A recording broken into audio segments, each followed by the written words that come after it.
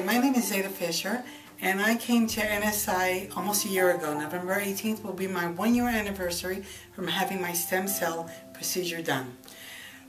When I walked in with a walker, and during that time I had a mobility chair, walker, a cane. I could not walk without any assistance at all. I could walk from my living room to my bedroom, and that was it.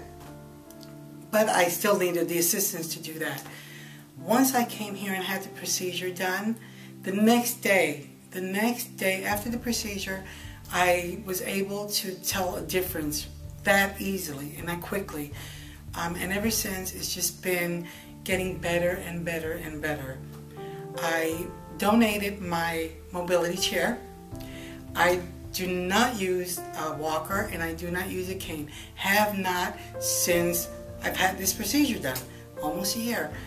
I've been doing things I haven't done in over 20 years.